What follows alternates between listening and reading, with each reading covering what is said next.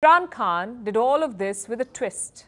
He could not hold a rally, so he deployed his AI avatar. It's called AI campaigning, and Imran Khan is not the only one doing it. In this mega election year, it's a global phenomenon. In some countries, it's even bringing back the dead. That was Suharto, a much feared Indonesian dictator. He ruled the country with an iron fist for more than 30 years. Suharto died in 2008. So he is not the one campaigning, it's his AI avatar. And something similar is happening in India. Karunanidhi appeared for a party campaign. Karunanidhi is dead. He died in 2018. Why are political parties resurrecting the dead? It's like Suharto and Karunanidhi. They're still mass leaders. Till date, people fear and admire them. And that's why their parties are using their AI avatars. But is it ethically right? It's a tricky question. The dead do not have rights. The law doesn't have any answer to that, which is why bringing back the dead is easy.